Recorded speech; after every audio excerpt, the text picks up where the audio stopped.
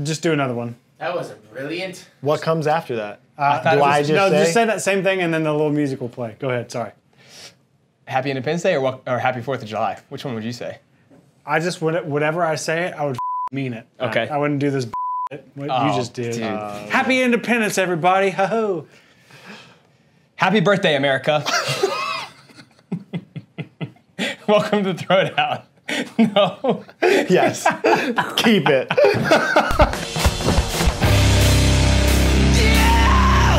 All right, another week, another workout. This is where we invite all of you to do a workout with our training think tank community. Again, we're trying to help prep you guys for online style qualifier workouts. So our on-site training group does the workout a week ahead of you guys. We give you some tips, we give you some strategy, we give you some scores. Let's go out onto the floor and Brandon will announce the workout. All right, today's workout is 3 separate scored events and it's in 3 different AMRAP settings. So the first one's gonna be a 3-minute AMRAP, you'll rest 3 minutes, 6-minute AMRAP, rest 3 minutes, 9-minute AMRAP.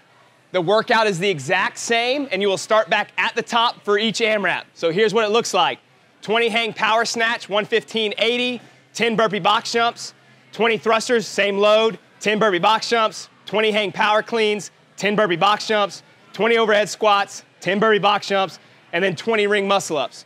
So let's say in the first 3 minutes you get to finish the 20 thrusters, you'll rest your 3 minutes, then you will start back at the 20 hang power snatches for the next 6-minute AMRAP, and then you'll rest 3 minutes, start back at the top again for the last 9-minute AMRAP. Any questions on that? How it works? No? If you finish in 3 minutes, are you done? If you finish in 3 minutes, that's your score. And then you do it again in the 6 minutes, so then you'd get 2 rounds, and then you get 3 rounds in the 9-minute AMRAP. Perfect. Yeah.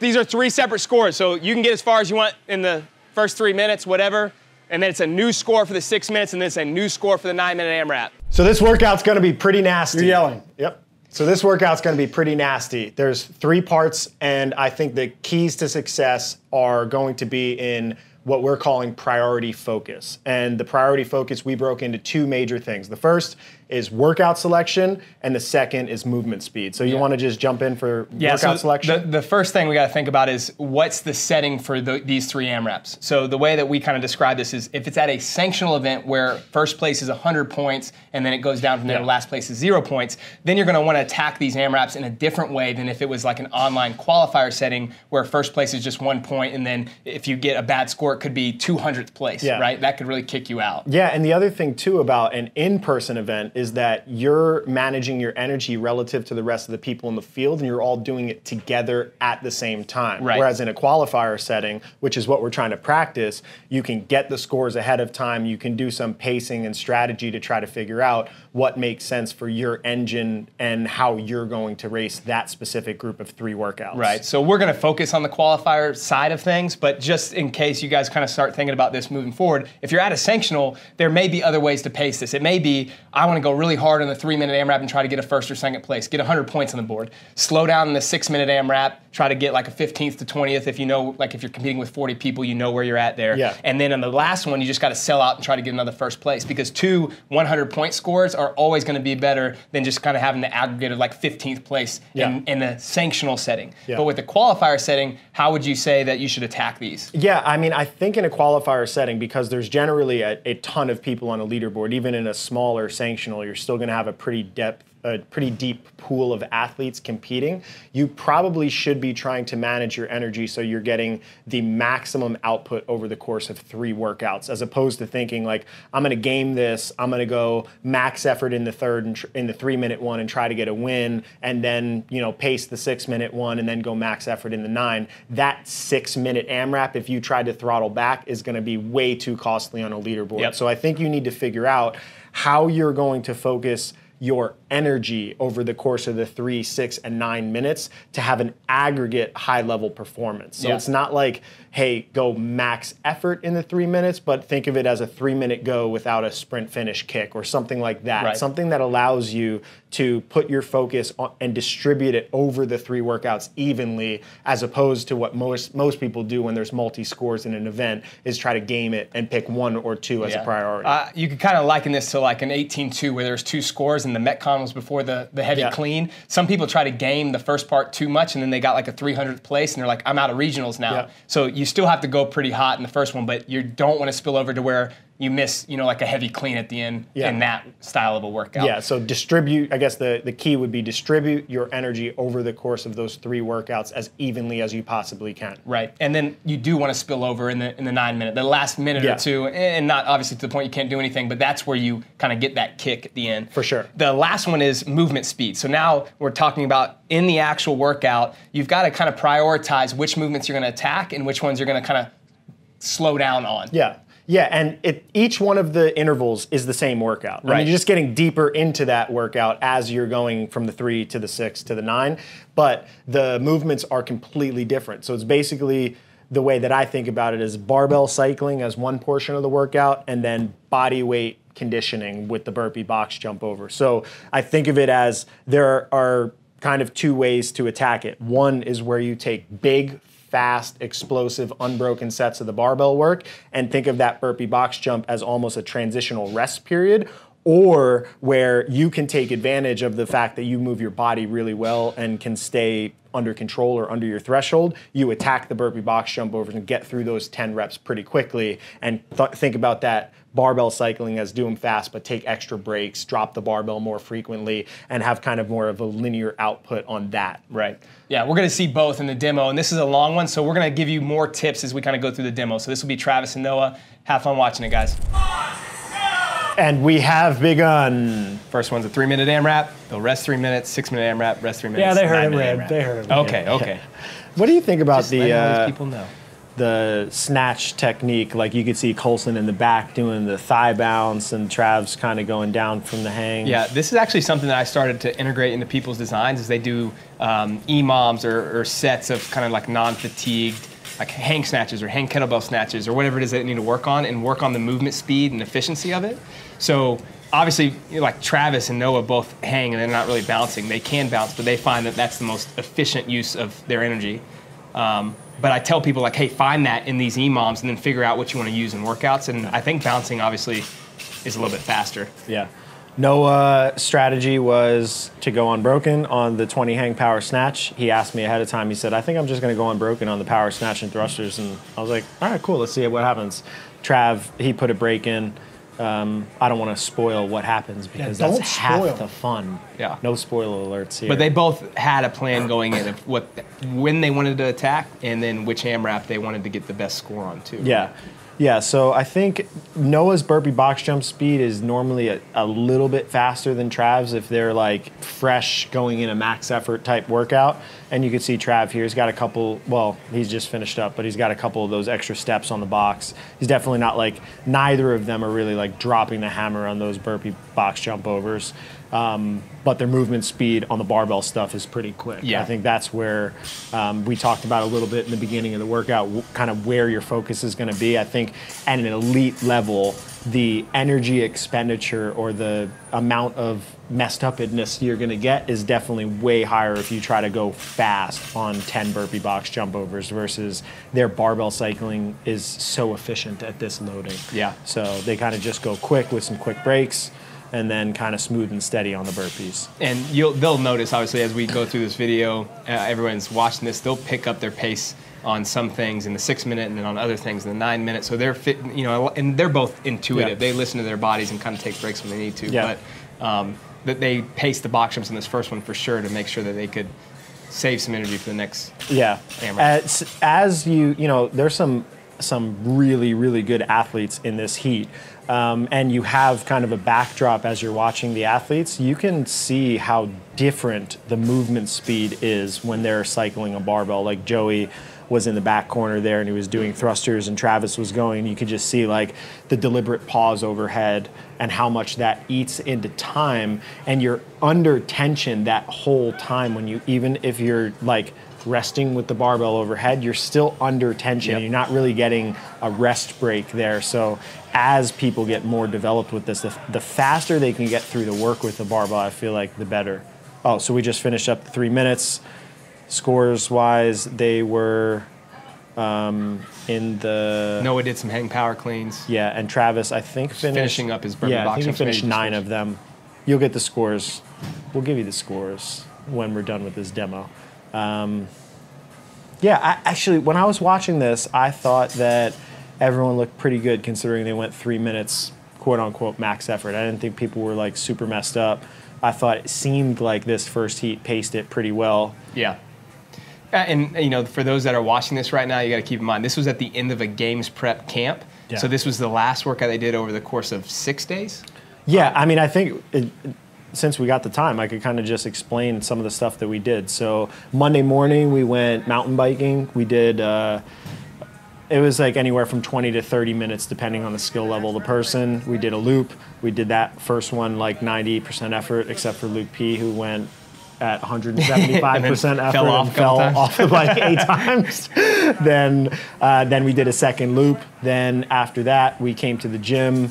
We did a clean and jerk, a snatch. We did some extra lifting, and I think we did a Metcon on that day. On Tuesday morning, we did a workout of the gym that was strongman focused. Then we went to the pool and did 2 pool workouts, and then some backstroke drilling, and then came back to the gym and did another workout. Then Wednesday, we went to the field early and did some field sprint work and handstand walking. Then went up and did 13.7 mile bike and a 4.5 mile run. Then came into the evening and did a pretty nasty workout that had heavy DT and wall balls and chest to bar pull-ups mixed in it. And then on Friday, we went up and we did a paddle workout and then a prone paddle swim workout. Then yesterday, the 70s workout. Yeah, yesterday we did a workout that Still had the same day as the paddle. Yeah, same day as the paddle. 70, 70, 70, 70 is some tough movements, and then a strength workout that followed that was a full 90-minute training session, or maybe a little bit less. Some of those were early days, so you didn't get the best sleep. Yeah, and then we did this. So what you're seeing is, first of all, just impressive, the amount of work capacity that people have to be able to continue handling this volume and putting out intensity, but these athletes probably aren't in like peak qualifier style shape. These scores will still be probably really untouchable for most people. Yeah, I mean, some people could beat them on the 3-minute AMRAP. They both kind of paced it out to make sure that they could do well in the 6 and the 9. You'll see how far they get in the 9 minutes. Yeah. So it's a little bit different there. But, I mean, they did 140 hinging pattern movements yesterday with the dumbbell snatch, and it was a squat snatch too. So they squatted and then another 70 kettlebell snatches, and now it's hang power snatch. So, you know, we're comboing some of these movements because the reality is that the games, you're probably going to see some combos from back-to-back days that you have to be, you have to have some resilience. Yeah. We'll come back to the games prep stuff since they just started up this 6-minute AMRAP. Brooke is in the back left corner of the video, and she just destroyed the barbell. She looks so good on the barbell. Really impressive. Her first 2 workouts relative to the other females, when we go over the scores, were like off the charts. 20 plus reps more. That was really impressive. I think she actually beat the guys too. We have them as the demo. Maybe we should have put her in there. Well, so this is one of the examples of kind of picking your poison, so to speak. She went really fast in the barbell because she's just so good at it. And then, her burpee box jumps were still faster than most people, but that was her break. She kind of thought about that and was talking about it beforehand. Like, I'm going to just kind of step up each of these burpee box jumps, make sure I breathe on the box. But then as soon as I get back to the barbell, I'm going to go fast. And on her hang movements especially, they were so fast. I mean, she's very, very impressive. Yeah. But that's what we had.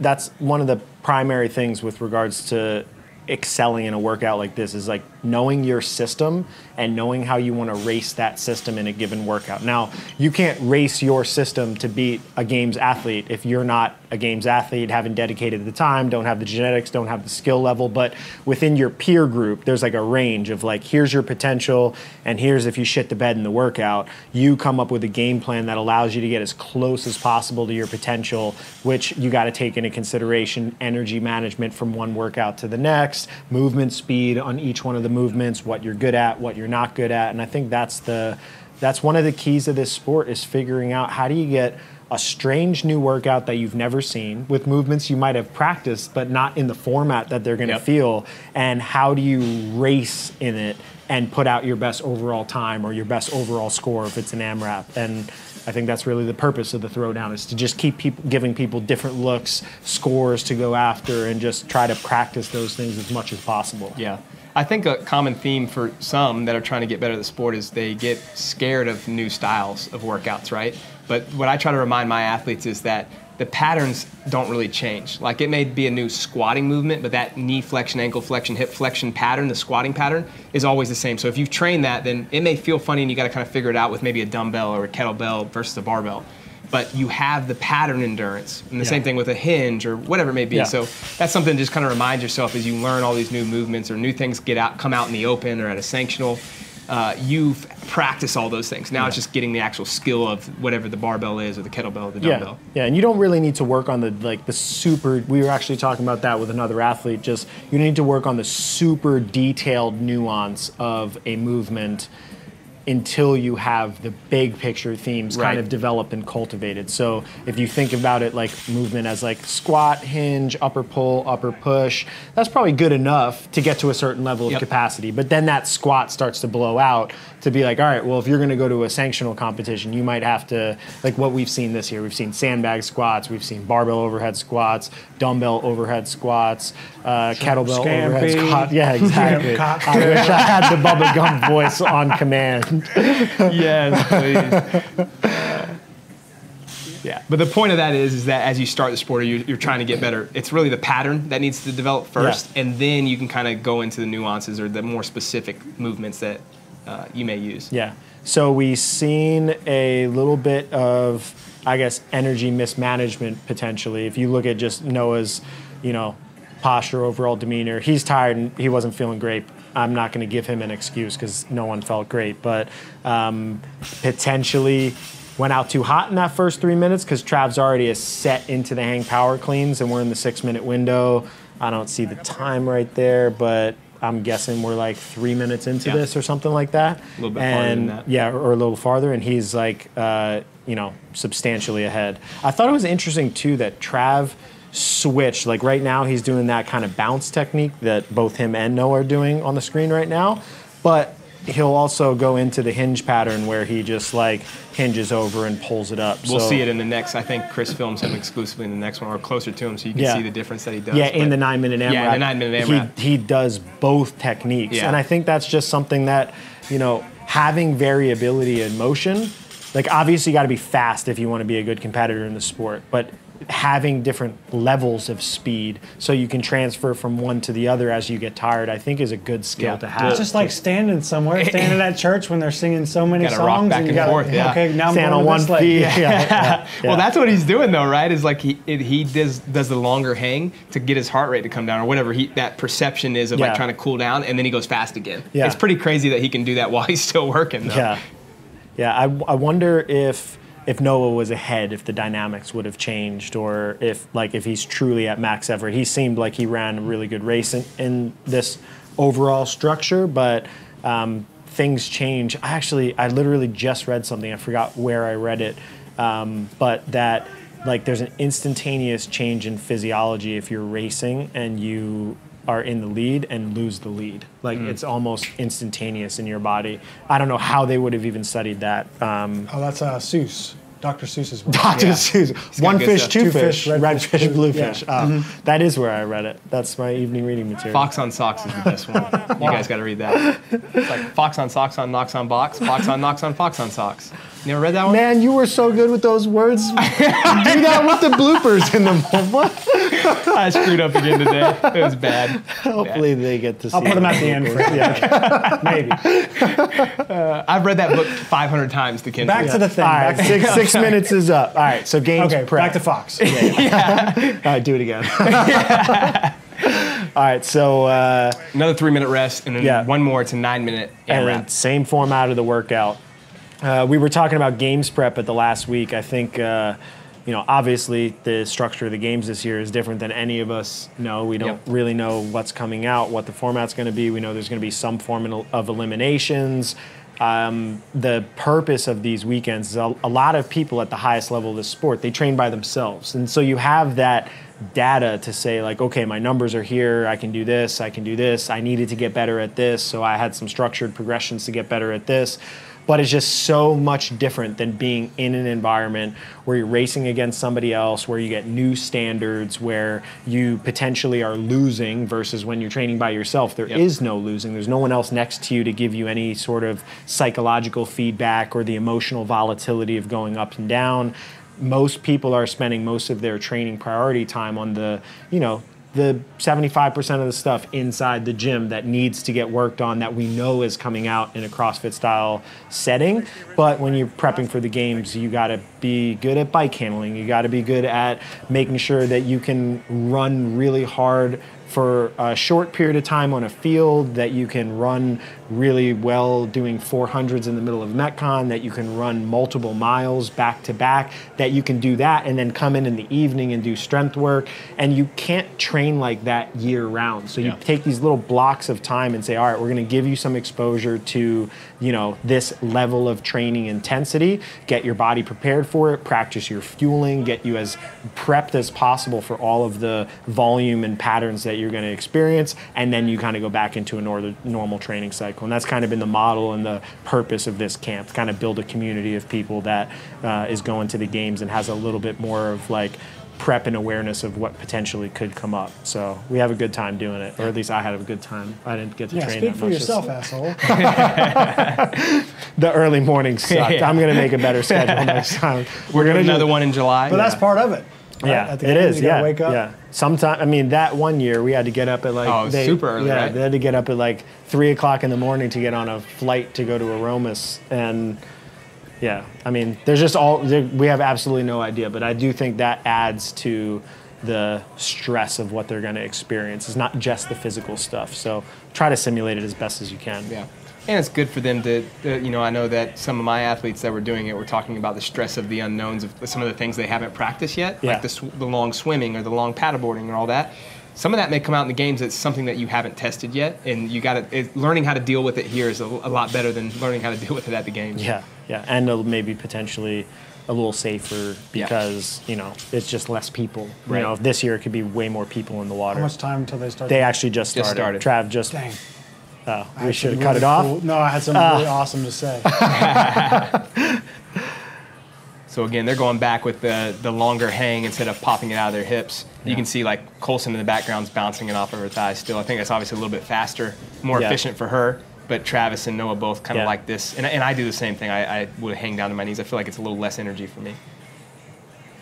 Yeah, that hinge pattern seems a little bit slower, but it also seems to be, you got to have that bounce technique. I feel like it's a lot of just like postural tension and like the jolting. So I think it's just something people got to practice and decide if it's worth it in this format. Just comparing Travis to Ohlsen, I don't know if Ohlsen did it unbroken, but Trav took one break and he's 1 or 2 burpees behind in a 9-minute workout. Probably not that big of a deal. No. So you're not going to save that much time, but if the workout was shorter, if it was just scored as the 3-minute AMRAP, then those types of things might have actually been separators. Yeah. I think really what it comes down to, and again, why I said in the first one I do like EMOMs is so the person can find out what's the most efficient way for them. Yeah. And be like, this one feels the best and I'm still pretty fast at it. Yeah. Because those are the two things you got to put together, right? Yeah, so technique-wise, I think Noah's still stepping off all his burpees. Trav kind of has that hop and jump off no matter what. I don't know what the purpose of it, why they default to that strategy is, but they've done enough of these that they just pick what works for them. And in the 9-minute window right now, they're at the same spot. So thrusters, I think typically Noah's thruster cadence is slightly faster than Trav's. You can see Travis right now compared to Ohlsen in the back, just like the overall cycle speed is just faster up, faster down. I know she's been dealing with some knee issues as well. She's usually pretty fast at barbell cycling, but when you see it like that There's illustrates, big difference there. And then if you saw an athlete, like she's an individual sanctional level athlete, if you saw just like, a general class member, the cycle speed would be like even less rhythmic and slow, and you just lose time even while you're working. It's not just that you're resting more, it's that these athletes are conditioned to move fast and rest less. Well, that's one of the things that Ohlsen's been working on, and actually this next week she's going to take it a little easy, and then we're going to start a new block kind of leading into the rest of the summer where she's working on just like certain movements and the speed at which she does them, because she's very aerobic and she ends up getting into the muscle ups here, which was the second best score, but her movement speed is still so slow that I feel like there's a lot of time that can be gained. Yeah, and it cost her on the 3 and the 3 and the 6 minute window. Sure. Yeah, but then when it becomes just grinding and continuing to move, she excels. So it's interesting how many different ways there are to be successful at this sport and what the different levels of athletes all look like and how they try to accomplish the tasks. Yeah. So by this point, this was the second heat. The first heat, you could tell, like, all right, this workout is real. This 9-minute window, everyone said that the 6-minute window was pretty bad, and the times and the scores, when we kind of go and look at the board and put it up there, you'll see, like, you have 3 extra minutes of time to work, and you're barely getting farther into the workout. Right. I know, obviously, what we're showing in the demo, these distribution of scores are pretty good, but for most people, they were going at the 3 really well, and then going into the 6-minute, I know Luke had that extra 3 minutes, and I think he got like 5 total more reps in the 6-minute window. That was partially my fault. He said he was going to go out hot without a pacing, and I said, all right, you got to get used to that pace anyway. You might as well try it. Yeah. But that might have set him up for failure in the workout. So you can see Travis here changing his rhythm. He did 2 at the full hang and then 3 bounces and then a couple more at the full hang. That's just him being intuitive, right? Like, I think he's just kind of feeling his body and saying what's going to work for me. And again, that is a cool thing about the sport. It's finding your best path to get the best time or as many reps as you can. Yeah, so let's see. So that's kind of like a normal hang one. Pretty sure the last like 6 or 7, he goes back to bouncing. It's pretty fast, but you're right. There's a lot more tension there. Yeah, he looks kind of smooth and rhythmic. Oh, maybe he does them all this way? Maybe it was the 6-minute one. Ah. Dang it, I'm wrong. Yeah. You can see Noah there with the... Yeah, that Noah's doing that, and that bounce speed is pretty fast. See some of those reps, those elbows don't look all the way up. But he's mentioned it to me right before the workout, too. He said, make sure everyone's doing that. All right. So what's left? Burpees? Got burpees, and he's going to do overhead squats, another set of burpees, and then he'll get onto the rings. Yeah. Oh, Mackenzie right there. She's doing the bounce technique, too. I feel, I don't know if maybe the scale just for some of these movements, like the 70% scale from female to male is not accurate. But it seemed like the girls were just manhandling, especially the girls. We got a pretty strong group of girls that were in this heat, though. Yeah. All of them are big cleaners, and they can deadlift a lot. They can hang a lot. Yeah, when we did the clean and jerk, I think Brooke attempted 250 on her last, so she's strong. Right, and the way that they all looked on the heavy DT, I mean, they did 155, which is the normal male weight, and they all, I mean, they were crushing it. So that's really impressive to watch. So now it's 20 overhead squats. Yeah, so Trav's pretty extended a lead pretty good here. They were equal at the start of, was it the hang power cleans? I think he had already pulled ahead just a little bit. Okay, yeah, so it was a little bit ahead, and then, I don't know. His burpee box jumps cadence was a little bit faster. Yeah, he almost looked like he got a second wind here, too, because he was looking kind of like posture was breaking down and he was taking rest periods, but then he got in here and he was looking at the clock. He knew where he was, and he looks pretty solid here. He did these 20 overhead squats unbroken. I'm almost positive I say that, and then... Come on now. He did. He did, right? Yeah, he did. He did those 20 overhead squats unbroken, then burpee box jump overs and onto the rings. So somehow he got a second win in this workout. Don't expect to feel that good at the end of this in the 9-minute window for most people, but I think for him, he probably paced it well. You can see, so Noah beat him on the first 3-minute AMRAP, and then Travis kind of picked it up a little bit in the 6-minute, and then he really, I mean, for how much they did this week, he's putting the hammer down right here. I know it seems like he's moving slow on the burpee box jumps. This is a really tough workout. There's not going to be that many people that make it to the rings. Yeah.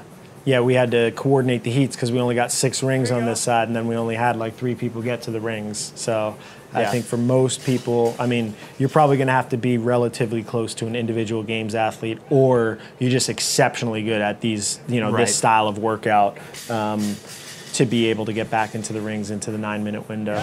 There's ironic that I mean, some of them were kind of close in the 6-minute window, but then even with an extra 3 minutes, it's just like, you know, you can't make it all the way.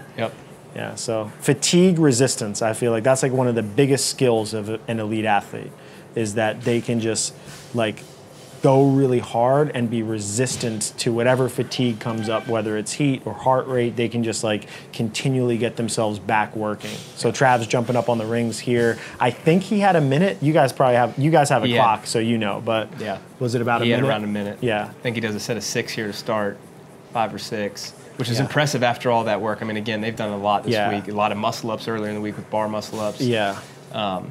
So, I mean, this is... solid. Yeah, it's really impressive. Yeah, this has been one of Trav's big training priorities, is just doing gymnastics, specifically the pressing portion, getting out of a muscle-up on the rings or getting out of a bar muscle-up and doing that under fatigue. And this is after doing probably close to 100 burpee box jumps in this workout. And yesterday they did an enormous amount of kipping handstand push-ups on parallettes, strict parallel handstand push-ups, strict handstand push-ups. Just a lot of work has been put in this week. So Noah got to the rings. I think he just did 3, and then that's time. All right, so those are some pretty impressive demos to go after. Good luck. Yeah, you get to see how. Brooks, good job. Yeah, so that's probably what you're gonna feel like if you do the workout correctly, but maybe not that deep into the workout. Hey Max, I got a question for you, brother. Yeah, man. You want to go back out there and review these motherfucking scores? I'm gonna give them some scores. Oh yeah. All right, so you saw Travis and Noah. Just to recap their scores. Travis got 57 reps in the first, and Noah got 67 reps in the first. Then Travis got 104 reps in the second, 6-minute AMRAP, and Noah got 95. And then Travis got 130 to finish the 9-minute AMRAP, so he was 10 muscle-ups shy of finishing, and Noah got 124 reps. The way that we aggregated total points over here was as if this were a qualifier-style workout and you were seeing a qualifier leaderboard. So instead of an in-person competition where you get extra points for winning or being near the top, and then it gets progressively farther away if you go down the leaderboard. You just got 1 point for a win, 2 points for a second. So you see Travis won the overall for our training group with 4 total points. Noah took second with 5, Jeremiah, and then here are the rest of the male scores. See distributions of scores anywhere from 42 reps up to 67 on the first, anywhere from 104 reps down to 54 reps on the 6-minute AMRAP, and 130 reps down to 66 reps. So there's a pretty wide distribution of scores. You have that to look at to try to make a game plan for yourself. On the female side, Brooke Haas actually won all the workouts, so 72 reps, 111 reps, 124 reps, and then you'll see distribution of scores down to 44 reps in the 3-minute AMRAP, in the 6-minute AMRAP from that 111 all the way down to a 70 total reps, and then in the 9-minute AMRAP, 124 reps to 97 reps. So again, you see some pretty wide distribution of scores. That should give you some targets to shoot after and to help you make a game plan for your execution of the workout. All right, so you have your training priorities when you're attacking this workout. You need to leave. Travis Mayer, ladies and gentlemen. So you have your focus priorities for the workout. You've seen a demo, and you have some scores to go after, some final preparation points. Yeah, I think it's really just 2 things. One, come up with your game plan beforehand, how you want to attack each of the 3 AMRAPs. Obviously, if you go out too hot, you redline, you can suffer on the 6 and the 9. So come up with a plan. You've already seen people that started to slow down the 6 and the 9-minute AMRAP. And then this is a long workout. It's 24 minutes. Obviously, you got breaks in between, but make sure you have a very extensive warm-up and be intense, especially if you're going to go out hot in that 3-minute workout. Yeah, and in your warm-up, I think prioritize the things that are most important. I remember seeing on site people were doing tons of muscle-ups, and most people aren't even getting to the muscle-ups. So make sure that you know you're going to hang power snatch in every one of the rounds. So maybe that's the priority movement to focus on. Just have a kind of a mindful approach to what you're getting ready for. Final things.